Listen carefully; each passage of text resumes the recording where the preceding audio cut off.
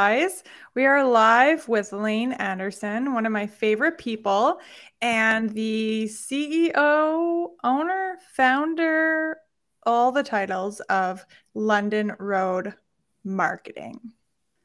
Hi. Hi. So just to remind everybody who's watching, or if you've tuned in for the first time, that my whole thing is that business can be better and it should be. So this podcast is one more thing that we do to help business owners who are tuning in or watching us live or checking out the podcast later, anywhere you can listen to podcasts, that you should have a systemized, profitable, and fun business that you like being in. And that's why Lane is here today. He's a dear friend and somebody who's been very successful in a short period of time. So I'm really excited to have him teach you guys today. Lane, do you want to introduce yourself so that I don't forget important things? Sure. Let's see. What are the important things? The important things are, so I'm Lane Anderson. I started a marketing company 6 years ago next week called London Road Media at the time, starting out as a content marketing company. And we've evolved to suit and match the needs and the preferences of small business owners and became a full service marketing firm. And we're creating a company that we really believe in, that face-to-face interaction between business owner or business manager and marketing firm. There are people who enjoy virtual services. We like working with people who prefer working with fellow community members, and having that relationship is really important to us. So we are working on a series of sort of remote agencies across the country. We have 2 offices so far, but with many more planned. And then with all fulfillment happening centrally here in Lethbridge, where we are. So a full service marketing firm for small businesses in Canada. Is that your phone, bud? Oh, this is bad. Oh, I'm just glad it's not I didn't mine. think you would hear it. It's because it's through the computer speakers. So why do you get to hear that? That is so awesome, though. I knew you were expanding and growing, and I know you've achieved a lot in a little time. Because can you shut that off? Yeah, I'm working on it. There, it's gone. And notifications are off now properly. That's so funny. Especially because we started this podcast together and Lane was the expert and I just listened to him and did what he said. But now he's back as an esteemed guest and he's interrupting the podcast with a ringer. Oh like my. I own the joint or something. Well, whoever's making your phone ring should be watching us on YouTube Live right now. So shame on them. Exactly. So that's really cool. I love that. I actually, over all of the bottles of wine, did not realize that local, in-person, face-to-face client management, so important. Yes. And such a niche that is underserved because everyone's trying to go global, just like we do our coaching all over North America, right? And that's a big market and an expensive market to play in with ad dollars. And I think a lot of online marketing companies are just like grabbing at whatever they can get. Yeah. And I've been really disappointed with a lot of marketing companies, like a lot. Yeah. Maybe not in the beginning, but then as I send clients over, just balls just drop. So watching you over the years, get more and more successful has been so awesome. And I love that you shared your business model. I think it's brilliant. I love it. Congratulations. I think it's unique. What we're trying to solve is basically how to do small business marketing at scale across a country. So not just as a single local business, but actually to do it at scale. So far, it has not been done. And if someone can correct me, I actually really would love to know who is doing it. But as far as my knowledge goes and all my research, no one has cracked small business marketing, specifically, exclusively small business at scale. Yeah, as in more than even 20 employees. I don't think there is hardly anyone who's even gone beyond that. So we're trying to build quite a large enterprise that cracks how to do that at scale. Oh, so would that be your unique selling proposition? Not necessarily, because I don't know that in itself gives our clients extra value. It gives us value because I think we're filling a unique niche in something that hasn't been done yet. But I guess I meant the in-person part. Absolutely. Right. Yeah. And for lots of people, it's not something that's valuable to them, which is how you know you have a good, unique value proposition, is that it alienates some people and then magnetizes others. But for sure, lots of people are not interested in that. And they're like, that, like some people listening now are thinking that's not that, like, that has no value to me at all. I don't care if we email and video call every time we meet. So that's awesome. And probably that added value that we would provide is not going to be of benefit to those people. But there are many people, and even I had a prospect meeting or someone call this week, and I was booking a prospect meeting and just asked, do you want to just do this as a video call or do you want to meet in person? And right away it's like, oh no, I'd like to meet in person. Like, let's go for coffee. Let's sit across the table from each other. There are many, many businesses who that's really important to, and that's who we're here to serve. Yeah, that's so true. That's why we opened the Calgary office and we're doing in-person business coaching in Calgary. Yeah. People are just, really craving that human connection. Mm-hmm. So I guess you've told us a little bit about yourself and your background. Sort of. So you pick the top. Do you want to tell us anything else? I mean, we could talk forever. We could. I don't know that there's anything else relevant to what we're talking about me. Okay. So you came up with the topic. Do you want to share I it? did. The topic is, I mean, we could go so many directions. So what I narrowed in on is basically, what do I know absolutely best about marketing? Because I am a generalist. I can do pretty good work in a lot of different areas. And we've talked about email automation. We've talked about social media. We've done a lot of different stuff.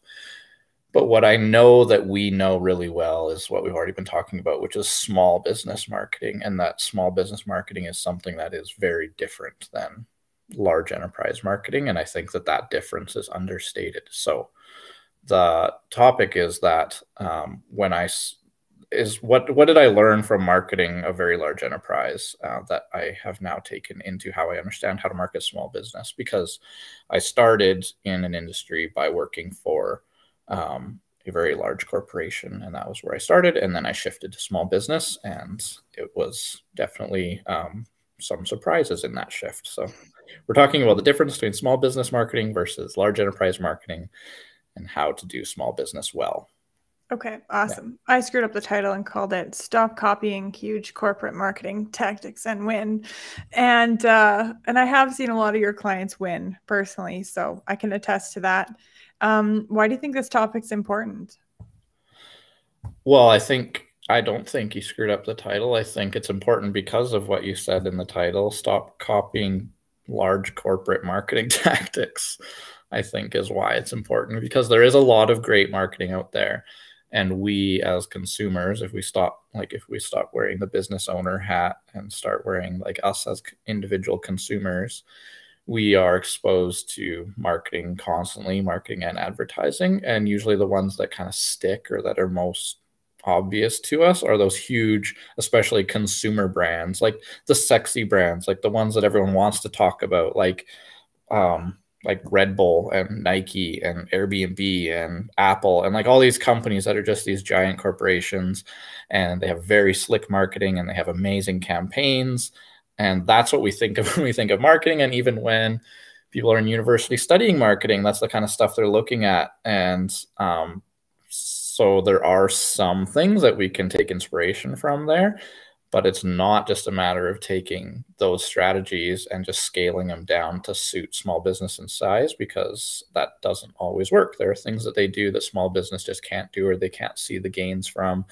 And I think that's why it's important, is that there's so much marketing we're exposed to. And I think a lot of people are mistakenly taking their inspiration from kind of irrelevant sources.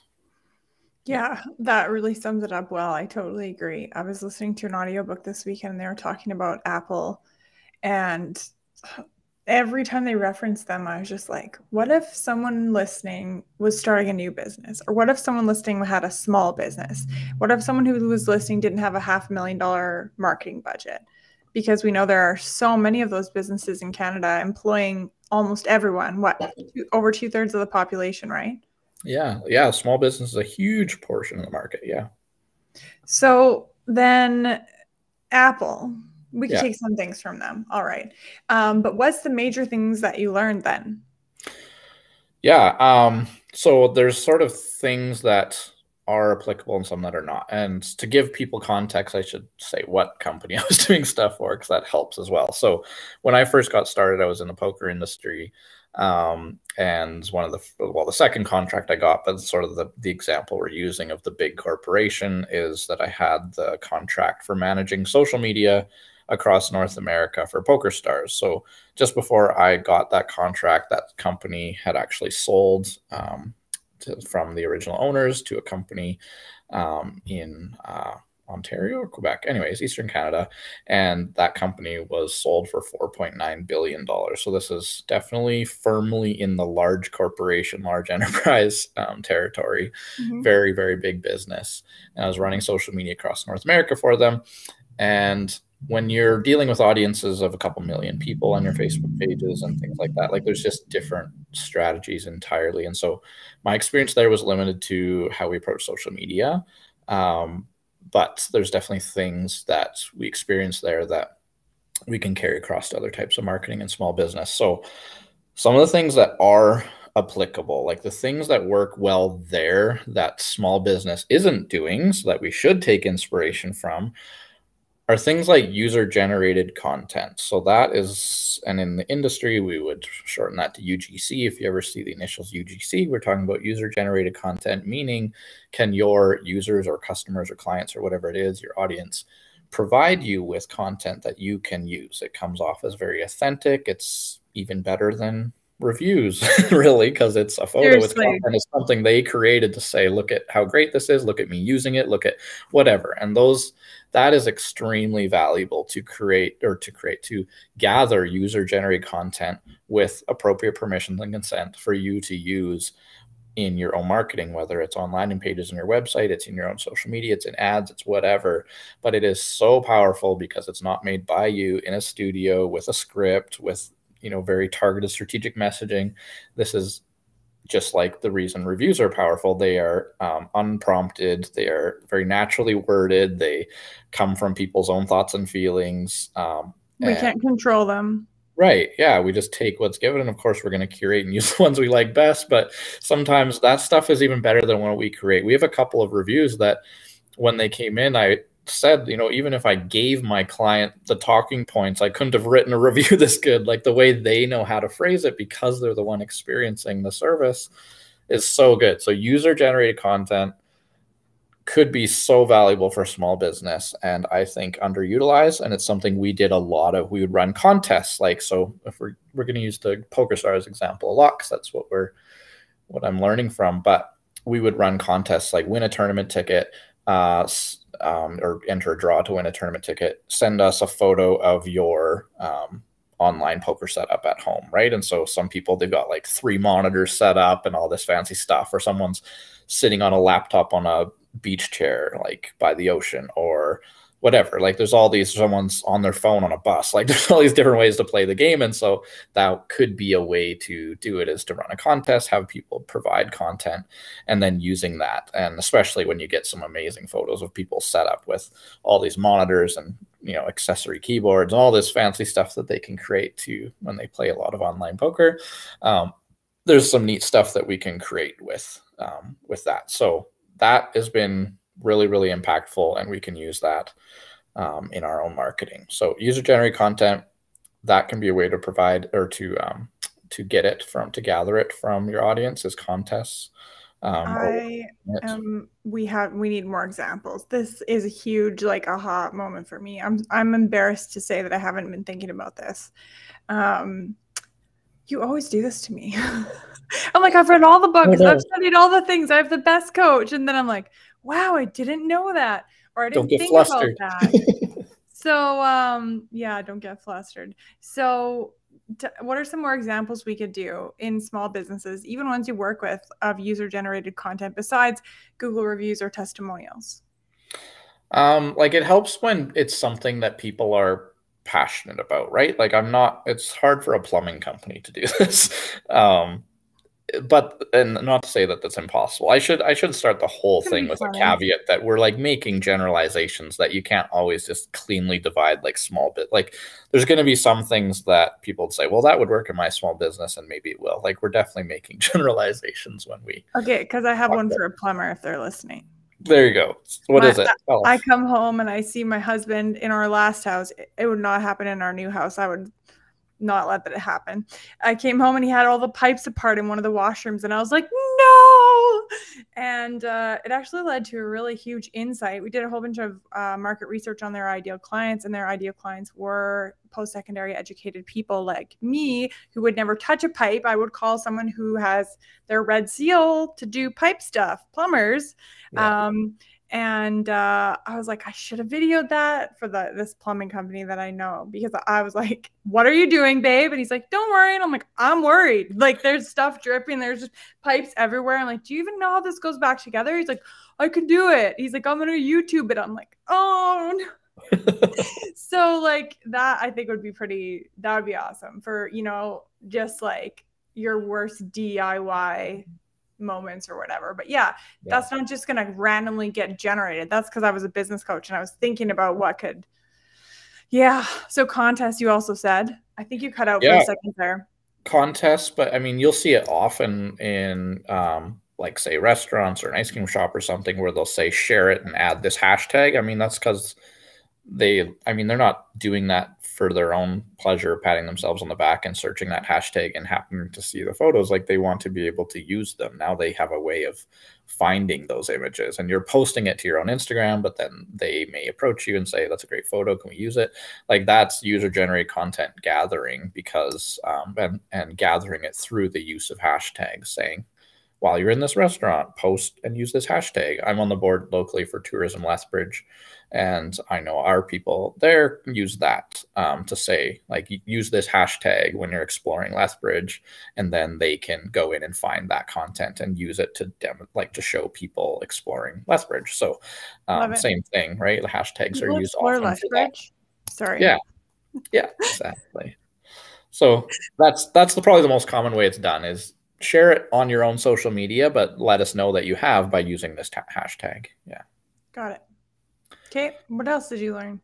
Okay. Also applicable and probably also still underutilized by small business is using influencers. Don't need to go into it terribly because we could spend a whole podcast on using influencers, but influencers are very valuable because for two reasons. One, you are getting to leverage their trust or their brand or whatever they have in the market. So if people are like, oh, I've never really heard about you, I don't know who you are, but someone that they trust posts something, then you are leveraging that trust and letting it, you're borrowing it. You're getting to apply it to your own business because they are speaking on your behalf. And then the other point being that you get to reach new audiences that you don't on your own. So if you have your own following, you can post and your following sees things, or you can use ads and you can pay to reach new audiences. But when you use influencers, you are buying access to their audience, and you get to reach new people. At PokerStars, we did this at the highest scale you almost can in the world as far as the influencers we're using. Like, we did campaigns that used Kevin Hart. We've used Cristiano Ronaldo, which is probably the most famous athlete in the world, but less so in North America because he doesn't play soccer. But Usain Bolt, Neymar Jr., Rafael Nadal, like, these are all influencers that have been used by PokerStars in my time during campaigns for them. So how do small businesses get people to do that for them? Like, I constantly get messages in my inbox that are like, wear this jewelry, do this and that. And we're like, spam, spam, spam. But then sometimes I see people with really nice jewelry and that's how they got it. But anyways, like, let's say that our clinic wants to get like a famous athlete to come in, have the service. Like, you try to send messages and it's just their team that you get, right? Like, how do you get them? So these are tactics that they are relevant because they can scale down to match the size of the business. So yeah, you are not going to get Cristiano Ronaldo to be your influencer unless you have $500,000 or whatever that costs. I don't know. Don't quote me. That's my guess. I'm not privy to the cost of getting these influencers. But you can use micro or nano influencers, like tiny, much, much smaller influencers at a much, much smaller cost and investment, but also can be really, really targeted, because then we can find people who have audiences who are either perfect because they're in your community or they're relevant because of what you sell, or they actually reach a pocket that you're not currently reaching very well. And that's how we used them. I mean, we've been doing all the marketing for a local restaurant called Italian Table since they've opened, which is about, I think, 4 years now we've been doing their marketing. And that was something we identified near the tail end of our first year working with them. We knew that we had hit this certain market segment really, really well. We had hit the 35 to 50 market extremely well. And that was no problem. Like, they were filling the restaurant. But the owner, our client, was really wanting to reach the college age. Like, let's get early 20s up to 35 into this restaurant. And so we actually use influencers to do that, because we felt like we'd already done the efforts we had and had already hit this other segment. So rather than us trying to attract them ourselves, we just said, who can we find who already has that audience, and we'll use them. And so one case in particular was really successful. She was not actually a student, but a mid-20s person who's a blogger and social media person. Locally, most of her following was local, which was very important to us and usually is for small business. And just invited her and her husband to come for a meal that was paid for by the restaurant. And so the cost was extremely minimal, because Wow. it's only food cost even, right? It's not even the cost of what the meal would have cost if you were the customer. It's literally just the food cost. So some people are willing and excited to do something like that because they are small. You got 10,000 followers. We're not talking about 5 million. And so she came and they had a great meal, and she did lots of Instagram stories the whole time, and also did a post, and then wrote a very extensive review blog about it. And then later, when that was published, she also made another post and more stories. And so he's got this enormous amount Oh, I think I know of who it content is. for whatever, $40 in food cost, really. And I think she was a student at the time, or was Maybe active. she was at the time. I'm not Went back sure. to Yeah. school, I think. Yeah. Oh So, gosh, and I do, sorry. like, I never want to take advantage of people by offering them very little, because what they provide is very valuable. And so there are people who would say, sure, but my cost is $200. Yeah, It's worth it. Like, just do it. totally. So I very much think that influencers is something that is applicable, that you can scale down to suit small business, that someone like PokerStars and large enterprise definitely knows how to do very, very well. And small business does not as much usually. Okay, I'm sweating and didn't have a good sleep. I have to grab my Uh-oh. energy drink. Okay. Oh, it's back here in the fridge. Well, what is your energy drink of choice? Oh, Is I'm this so glad I didn't Red Bull? No, I've been drinking these Zevia energy Okay. drinks because they're sweetened with stevia. The stevia. And I didn't think I had one, so I tried to drink a Rockstar, and I was like, oh, it tasted like a warm freezy. These are like really like refreshing and light, and Nice. still have caffeine. Okay, I'm ready. Okay. You're interesting. I'm not yawning because you're No, boring. okay. I'm just and today I'm a little bit, when you think you're really funny because you didn't sleep very well, and then you're the only one laughing, and then you laugh at yourself for laughing. That has been happening to me a lot today. So You're just exhausted drunk. Okay. Yeah, just having a great day. It's been very fun. My goal today was just to have fun, so it's happening. Nailed it. Okay. Next thing that is applicable. Very, very consistent branding is very applicable. Again, something that large enterprise knows exactly how to do. They have brand guidebooks. They have and that goes beyond like, here's the logo and the colors we use. Like, it goes into, here's how we are positioning ourselves in the market. Here's our talking points. Here's our why, our purpose. Here's our mission. Like, all that stuff is really important. But also the visual, like, here's the colors, here's the fonts, here's the logos and alternate ways of using them. Here's what kind of photos we would use. They all have a similar style. If there's any illustration, it's of this style. But also tone and voice, like, here's what we sound like in our text, and here's our tone. All that is very important. So having that documented and using it very religiously is really, really important. Large enterprise is good at it because that's what they do at that size. It's just normal, I guess. But small businesses, they put less emphasis on it. And of course, that, again, generalization, some small businesses are fantastic at it, but some are just kind of all over the place. They have different images, different fonts, different, like, the logo looks different here and there. Their tone of voice changes from one Yeah, post to the next. If we're talking social media, like there's just isn't consistency. And so then I it's agree. hard to build a brand impression in the consumer or the audience because they just like, I don't know who this is. It's different every time I hear from them. You need Exactly. consistency. Like, have you ever seen it says like Joca-Jola, but it's the red and white Coca-Cola Okay. logo, Yeah. but it says Joca-Jola and you Yeah. don't notice. You Right. literally think it's the Coca-Cola brand. And same with Nike, same with Apple, right? Um, so that's a really good point because that's something that I have seen work really well for small business myself, small, Mm-hmm. medium sized businesses across Canada and the US. They think like they don't.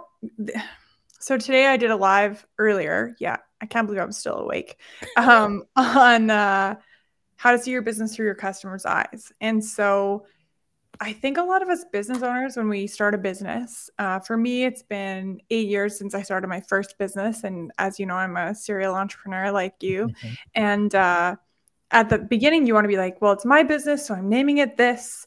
I'm going to mix my kids' names together. And I'm going to have a pink wall, and our site's going to be this color and stuff. And it's like, you got to put that to bed unless you're your ideal customer. Yeah. You have to choose things that either bring in customers or keep customers. You don't choose things just because you like them. Like, yeah, Right. let's try that line of shoe. How about you research it first, you know? Yeah. But the point I was trying to make is just that I don't think business owners realize, like you said earlier, they don't put themselves in like the consumer seat or wear the consumer hat and think Mm-hmm. how many messages and how much advertising.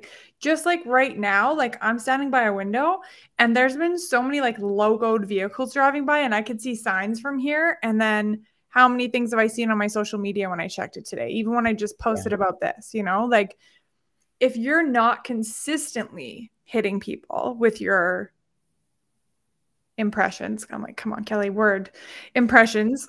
Yeah, they don't know it's the same company, but Coca-Cola does it so well. Like you'd think I think some small businesses just don't actually, I know this. A lot of businesses don't understand how important it is to be branded consistently. Yeah. It's yeah, it's like they're seeing 30 different people and you need 30 impressions usually to get them to take action, right? Mm-hmm. So they better be the same. And I And think, and like the it's not visual boring. It's yeah. effective. Yeah. The visual part is for sure. And that's what people, and I just don't want people to limit this point to that. Like it's not just about the visual because Okay. it's actually the consistency and branding is probably even more important in when we talk about messaging. Like what are you saying about the company, right? So I came on here saying very specific things about like we work with small business across the country, local relationships with remote fulfillment for efficiency, like that. That's what I want people to know. I don't want to come onto one podcast and say that we do annual planning and strategic planning, and another one talking about our social media usage, and that's who we are. Like we need to be consistent in talking about ourselves. What's our UVP? Who are we working with? Like that stuff has to be consistent rather than whatever's top of mind at the moment or whatever suits the audience we're talking to. Like we need consistency in messaging and tone so that when people hear you, they're like, yeah, that sounds like you, rather than, you're joking over here, but you're super serious and clinical over here. Like all of that, very, very important, not just the visuals of the colors and fonts and logos. Right. And also beards, glasses, and hats. That's right. I got to grow it back now, just so I can I know. I be was like, what did consistent you in my, do? You shaved off your brand consistency. yep. Um, Sorry. okay. Did I throw you off? No, I'm good. You got to stay on track for me, Are friend. we ready for another applicable thing? Yes, we are. Okay, last one. I have 4 on each side. Okay. Applicable to take from very large corporate enterprise that can be utilized in small business. And again, something that small business, not always, but many small business don't see the value in or believe in is brand building and community building, meaning we need to build something with a long-term picture in mind. It has longevity. We're not trying to get next week's sales. We're trying to build brand, build community.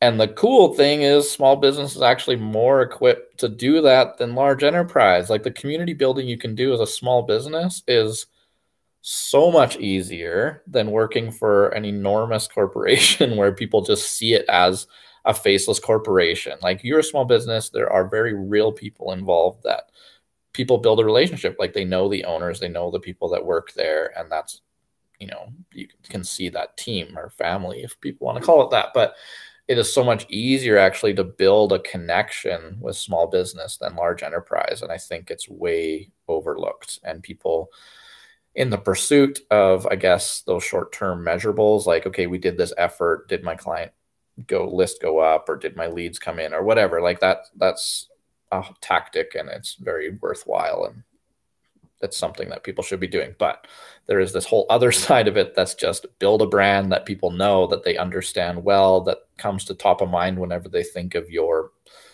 product or your service. Like just building that market awareness and understanding is so valuable without the sell. Just here's who we are, it's what we do, here's some content, here's, you know, build that relationship, build value. That long-term thinking is hard to come by in small business. They're kind of usually doing, here's the latest promotion, here's where we are, come visit us today. Like it's very short-term thinking. So, and coming from having run social media accounts for the very large corporations like PokerStars down to very small companies in our local community, the engagement rates you get on local business, small business, is so many multitudes greater than you get on large enterprise. Like if you look at the stats that say, oh, the average reach rate is 4% on social media, that's because these large corporations are dragging that number down. If you're a small business and you get 4% reach, like just delete social. Like there's no way you should be getting 4% way reach. over 100%. Exactly. Yeah. And people don't get that. Yeah. So like we for sure would publish to 1 million people and reach, you know, 20,000 and get 100 engagements. Well, like I can post to my own thing and get my own page with 1,000 followers and get 50 engagements. Like it's just so much easier as a small business. We need to do that long-term thinking, brand building, and not trying to force it into some sort of short-term ROI measure. It's just about, do people know who we are? Do they understand us well? Are we the first name that comes to mind when our industry comes up in conversation? Like that is what we need to earn, and is maybe not given enough prominence or credit in small business. Sometimes people tell me to stop giving it all away, but well, my very, very successful coach does not tell me that, but other people do.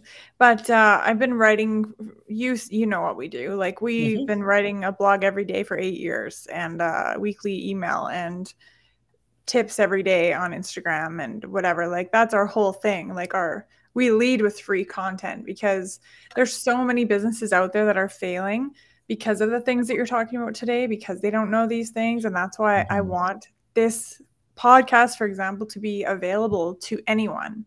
Yeah.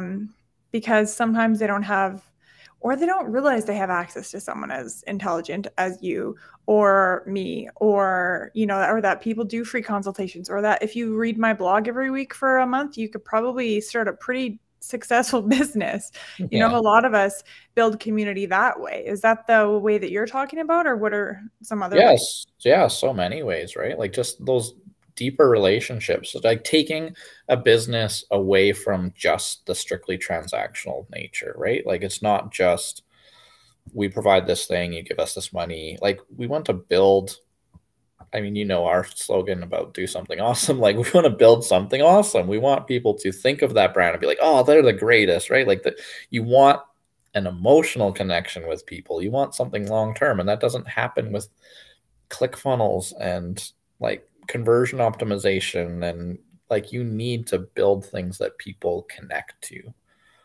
and that can mean, so this is what, like, I think I got an advantage in being able to get a start in the poker industry because we couldn't be transactional in nature. It is not legal to advertise poker on the internet for money. That is like a really cool experience, right? Like you basically have to, and I made a video about this once, to basically market your product as if it's illegal. Because while online poker is not illegal, just so everyone is not concerned, is not illegal, but according to that, it is not legal to advertise for money gambling, period. So all the ads you see on TV and everywhere else where they do it, they're all pointing you to the .net site, which means that that's play money and it's just for fun tokens and it's whatever, it's nothing. So then obviously they know you just hit in .com instead or hit a different tab and then it's for real money. But it is not legal to be transactional, and especially on social media, because while Canada has our own advertising guidelines, Facebook has their own, and it's even more strict. Um, and, and so there's just things we couldn't do. We can't link back to the website and say, sign up here. We can't give the deposit bonuses. We can't, like, there's nothing you can do other than actually build relationships and community. So it was just about content. It was, here's like some of it is like test your knowledge type stuff, which, I mean, I'd give examples, but you'd have to know poker to get it. So test your knowledge type things where it would fill in comments. Use a different company. Don't make me feel dumb. Telling everyone that I don't know poker. Sorry, I can't be good at everything. Okay, guys. I read a lot. You did give up. You stopped inviting me a long time ago. Yeah, we need to do another one. But yeah, we do like the knowledge testing stuff. There'd be videos from live events of poker happening. There's, you know, whatever. There's just lots and lots of content we create that don't have any ask. It's just entertaining, or it's informative, or it's engaging in some way. And so that sort of like where I cut my teeth and honed my skills in marketing was in that environment. And I think it served us really well because it taught us how to not fixate on the transaction and the immediate conversion, because it's just about building brand. And I think that's what has led to our success, is that a lot of our clients get treated that same way, where we push pretty hard. Or, I mean, we definitely do the transactional and all the conversion-based stuff because we're full service. But when it's not that, we are good at being gatekeepers and saying, no, that is not what this is supposed to do. Like, divide them, keep it separate. And social media, if we're talking about that specifically, is usually, like, almost always should be for the building type stuff and the relationship building. It's not for the transaction. We can use ads for that. So it's just been good about setting boundaries and saying, like, no, let's, like, pretend this is illegal for a sec. Let's just create content that makes people prefer us and love us. I'm so sorry. So earlier, one of my employees texted me that they were just going to coke up and then come into my office, but they meant come up. Well, a bit of a spelling. Okay. And so every time you say market something illegal, I'm like, oh damn, we have a leadership meeting at 5 o'clock, and I'm just like, I can't wait to tell this story. This is great stuff, Lane. Is that your third point of 8? That's 4 on the applicable. So I got 4 not applicables now. Okay. Excited for these. Okay, not applicable. The type of... Right, guys. If you're just joining us, sorry, Lane. I totally go ahead, dude. Also, P.S., I heard your phone vibrate a few minutes ago. If you're just joining us, we're with Lane from London Road Marketing, and he is teaching us all about the things he learned by working for a huge corporation, doing marketing for a huge corporation, and then now really niching down and doing local small business with locations across the country. And so he's given us already 4 things. Maybe you could sum those 4 things up, actually, if you don't mind, that do apply. Do apply. The first 4 things that do apply, you know, from big, gigantic corporation marketing to, every time I say big, gigantic corporation, it makes me angry, because when people say they hate corporations, I'm like, we're all incorporated. You know, like, say publicly traded corporations or something. True. But okay, so what were the 4 applicable things, really quick? 4 that are applicable, I mean, they may need to be scaled down to an appropriate size, but they're applicable are UGC, user-generated content. Yeah. Using influencers, and again, scale it down, micro-influencers, nano-influencers, whatever. Being very consistent with the usage of your brand, how you come across. All communication needs to be very consistent brand-wise. And the 4th being that community building, brand building stuff. You know, not transactional, not conversion based, spending more time and effort on building a brand that people love and trusting that that comes back around in good ways.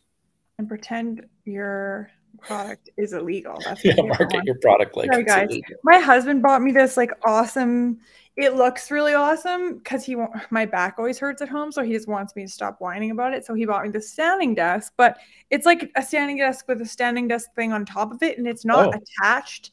And every time I type a tiny little note because it's so good and I want to remember it for later, everything shakes. But at oh. least I didn't have my ringer on, so So you oh, lame burn. burn.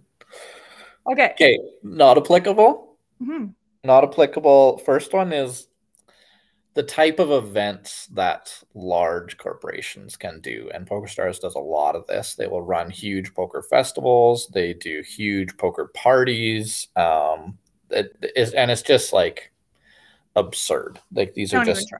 events that you just cannot do. And so that does not mean events can't be done. For sure, events are useful, but the impact they get from events. I mean, I went to a tournament series of theirs in Macau. I was very lucky to go there, and that was all paid, and got to go to Macau and work this event. And then they do like a players party usually, and they did a players party. They just rented the entire nightclub on a Saturday night of the biggest club in Macau and had like a famous DJ playing it and dancers and acrobats and completely open bar, just like bottles of alcohol everywhere, and you drink what you want. You just come and party and leave, and Wow. no idea what that party cost them, but it's just so absurd. It's like a spectacle of an event that it has an impact because you're like, oh wow, can you believe that they did this? So if it was just like, come over to our place, we're gonna have some drinks, you'd be like, cool. Like you can't, what I mean is you can't scale that down and still have the same impact, right? Like it Got it. has to be that scale to work. And Or that much of a spectacle. yes, yeah, exactly. It has to be that ridiculous almost to have that much impact. And that usually comes at a cost. It's not free to make that big. I mean, I once flew to Toronto for one night just to go to a PokerStars party and flew back the next day because I Oh, was angry and invited, hungover. and they rented the big, I forget what it's called, but it's the big sports bar in downtown Toronto, and there was 500 people there, and it was all free food, all free drinks. It acrobats and games What's and with the jugglers and magicians. They always bring in like circus type people. It's like acrobats and magicians and all this stuff. And it's just like on the floor entertainment everywhere you look. It's just crazy. Like it's a spectacle. Well, I'm And gonna get some acrobats and we'll see. yeah, you can't scale that down to, I'm bringing them you to your know, house for beers. you For can't take, poker. so if your business is 1,000th of the size of theirs, you can't take that party and scale it down to 1,000th of the scale and get the impact, right? Like it just doesn't work. It doesn't scale down. Because we only have 14 more minutes. Yeah, I'm not gonna argue with you. Please go let's on. move on. As Okay, much as I love arguing with you. the next one then is similar to influencers, but this side of it I don't think works as well, which is ambassadors. And the difference between influencers and ambassadors is ambassadors, it's more of a long-term engagement and agreement that they kind of represent you. It's not just a single post or a series of posts. This is someone who represents your brand, and that is really valuable to you because they have some sort of following in the market. PokerStars uses it a lot. They use some of the best poker players in the world. They sponsor them. Everyone knows they're a PokerStars pro, and so if you like them, if you follow them, if they have success, then you're like, oh, they're sponsored by PokerStars, so that's their ambassador. And they go outside of poker as well. They have like Jen Shahade, who I've gotten to know well. She's like one of the best chess players in America, and she's also an ambassador for PokerStars. These are all things that work well because, again, of scale, and all of these people, especially they like to make ambassadors out of Twitch streamers because they have audiences and they're creating content every single day, streaming poker on Twitch. And that is something that works really well. Again, economies of scale, things that work at that scale and don't necessarily for a small business. So I've seen it Don't necessarily attempted. cost that much. Yeah, and there's ways to scale down the cost. Like I've seen small business actually use this one a bit, where let's say, so something I've gotten into this year is disc golf, frisbee golf, and there are companies, small business, who will sponsor a disc golfer and be like, oh, he uses our disc or she uses our disc, and it's just like you can scale it down in cost because you give them some free discs or something. You're probably not actually paying them cash, but the impact of it is also just so minimal. Like, are people actually seeing that and then wanting to buy No, them? You guys almost hit my dogs with those things when we ride by. Can you? I never see the logo on it though. So probably not working. Also, side note, don't let me forget. I have to tell you about another company that I'm buying, and we are going to make a spectacle event, and we're going to prove that last one wrong. Oh, Okay. there's someone running up to my window. Okay, it's okay. Okay. Okay. Third one. Not That filming here anymore. I apologize. the third one that doesn't really scale down and doesn't need to be done, not applicable to small business, is that large corporation usually highly values professional production on everything they produce. Like it has to be so slick, so polished. Everything we put out went through a whole media production team and everything is just dialed. Like beautiful design, amazing video production. Everything is the best you can get. It just doesn't need to be for small business. And we have to get over the idea that it does. And in fact, when it does, it usually It's a turn actually off. negatively impacts you. Totally. What we try and shoot for is what is the current kind of average that most users are producing on their own? Because when we talk social media, people are creating their own content and we can see like what does the normal users, everyday users, not companies, what are they producing and what does it look like? We want to be there and maybe a notch above. You don't want to be worse where everyone has like good phone photos now and you've still got this like grainy BlackBerry picture. You don't want that. What? There are no blackberries. Someone's got one. No, they don't. So you just want to like match the level of what users are doing. Because if it looks like a feature film and it's coming up your Instagram, it's just like corporation, just keep going, right? You And you want spent like $100,000 on the ad. That's all your money for the year. yeah. Yeah, I You'll think see even this in like small business with ads where they're using, and this is where user generated content actually works really well. It's just yeah, someone recording it on their phone in the passenger seat of a car while it's driving, and they use that as an ad because it just looks so authentic. Professional production does not apply. You can yeah, leave that to large corporation. yeah. I agree. The last one that is that I think goes against what people are moving towards. The last one that's not applicable is like really deep analytics and data. People Like are big data.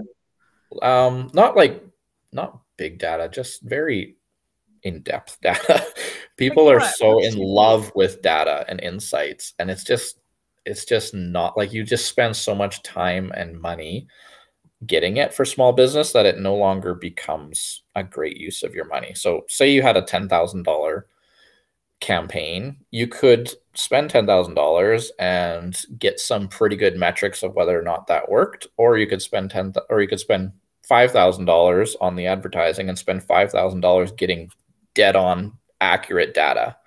So do you want to cut your spend in half so that you can afford to measure it perfectly? And I just for small business, that's a consideration. When you're talking about running a Super Bowl ad, like you want to make sure that you're spending what you need to get the metrics you need. And that's totally fair. But we definitely have customers who are wanting to only spend, maybe a few $100 a month on Google search ads or something. Well, we may not put in all of the different call tracking metrics and all the things you'd have to put in place to be able to track every single conversion and every single thing of value that happens, because that just costs more money, and that could have been money you spent on more ad spend and you can trust that it's working, or you have anecdotal evidence that it's working, or whatever. So people are just getting just enamored with this idea of everything's trackable. I need a data, I need everything measured. And there is a point where it just isn't providing more value than if you just use that money to do more marketing. So Yeah, I'm gonna say that our monthly marketing report would probably be, if anyone tracked more than we did, it would be excessive. And we do include that. Like maybe that's something else. Like if people are thinking, well, what's the right amount to track, if you can calculate what, like for me, it's return on investment, conversion, cost per lead, and cost per acquisition for each of the different levels. So let's say we have 3 different levels of product or service, and we know the average lifetime value of the customer. If the cost of getting another customer is small in comparison to their lifetime value, then that's okay with me. yeah. But like we also use UTM tracking links for every different campaign on every different platform, which I don't think is too much, right? Knowing where the clicks came from. But I could totally see how every time anyone on my team posted, we could create a UTM link for every single thing like this we could do. Every post, every, you know what I mean? And then we would just have this gigantic report on Google Analytics that would be like, but how we make sure that it's not, how we don't make the mistake you just said that small businesses could make, I think, is because we include our employees' time and labor burden and benefits and WCB and all that government money that we give to the government and the ad spend, anything associated with it. Yeah. We calculate that in our ROI to make sure that even with the time we're paying for, that we're getting like 1,500, 1,800% return. But yeah, if somebody's spending a ton of time doing something and we never get, or we don't get a return, we stop, or we tweak first, then we stop if it doesn't work. And there's like at the level at PokerStars that we were doing, there's just stuff that would be so in depth for small business. Like we would track the sentiment of every engagement, every comment that would come in on all. So and then also invested heavily in artificial intelligence to detect that for us, but we would still review it manually quickly and make sure that it's correct. And so it would be like positive or neutral, negative sentiment on every single comment, and then coming up with averages like, hey, this big announcement came out and all of a sudden our sentiment like declined a bit as an average across these thousands of engagements. And so maybe that had something to do with this was not received well by the community. Like you just get into such layers of depth of analytics that it's just not, it 100% is valuable at that scale. It's valuable. Okay. When you're a small business, it's like, yes, okay, that might be overkill. I've read all the messages myself. I have a good gut feel of where we're going, right? Like, okay, you're right. Keep going. I'm not going to argue on that. Because the rest of the analytics are available. They're there. Like Facebook's got them, Instagram's got them, Google Analytics, you've got them. Like you just don't need to go deeper than the tools that are sitting in front of you. So yes, okay, I agree. That's it. That's all of them. 4 not applicable, 4 applicable. Perfect. I have 5 minutes to get ready for my management meeting. I'm gonna teach them. You should have known we needed 2 hours, Kelly Ray. I know. It's my mistake. Well, you weren't drinking, so I figured or are you secretly drinking? No, I just water for now. We'll get into that in a minute. I was like, can figure out how to shut off your ringer. I was a little worried about you. I put my companies in your capable hands before, and this guy doesn't know how to silence his phone. So thank you so much for being here. I miss you. We should catch up soon. I'm so proud of you. I've been around just a couple of years longer than you, and you've achieved so much in the short time that we've been friends for 6 years. It feels like forever, but really proud of you. And thank you so much. I appreciate your time so much. And we always learn so much from you. And anybody who's listening, can you let them know, did you come up with a quick tip? I did. A really easy one. Take no time. Okay, this is like a super just pragmatic one because it changed my life. Okay. You know when you like copy, like Control-C, Control-V. So you copy something from one document and you need to put it into a different document, like your email or something, but then it carries over the formatting and it's all screwy and doesn't match. Yes. So when you paste it, put Control-Shift-V instead, and it'll match the formatting of the document you're putting it into.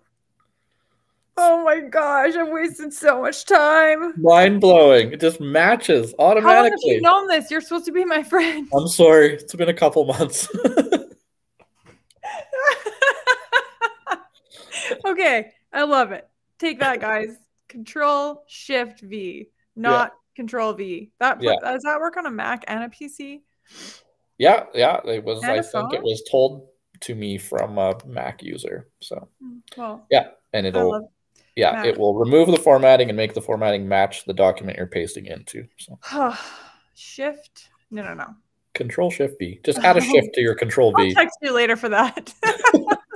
It's in your notes. It's in your show notes. Okay, well, I'm keeping these. Don't take these down. Okay. Thanks for listening, guys. I know we had a lot of fun today, but I also learned a lot, and I hope that you guys did. You can follow Lane in a few places. where he's going Yeah, to my talk. two probably the best ones would be LinkedIn. So just look me up, Lane Anderson, and then my Instagram is at the real Lane Anderson. Awesome. Oh yeah, I forgot to laugh at that one. I guess it wore off. I used to laugh every time you said that. Desensitization. Yep. And yeah, I'd probably easiest to find me on LinkedIn as well, Kelly Ray Tamaki, and at Kelly Ray Business Coach on Instagram. Are you on TikTok? Yes. I know. Not actively. I have I one made one video. video. Ah! There's one video of me when I remove my beard. Oh, So it's so funny. it's That's so documented funny. Okay, forever. we'll have to catch up soon. You Yep. guys, please make sure that you capture those points. User user generated content, using mini influencers or micro influencers. I can't speak anymore. Consistent branding, always, guys, no matter what size you are, and community and brand building. And just like Lane said, pretend what you're selling is illegal. So just think free content, think engagement, think actually caring about others and having relationships. I really love that one. And I have no quick tip. I think Lane's is just so good. I'm trying to It's good remember enough for it. both of us. Yeah, it's big enough for both of us. Okay, guys. Well, thank you so much for listening or watching. And I know that'll help if you apply it. So take Lane's advice and remember business can be better and it should be. Talk to you soon, bud. Thanks. Yep. Bye. Bye.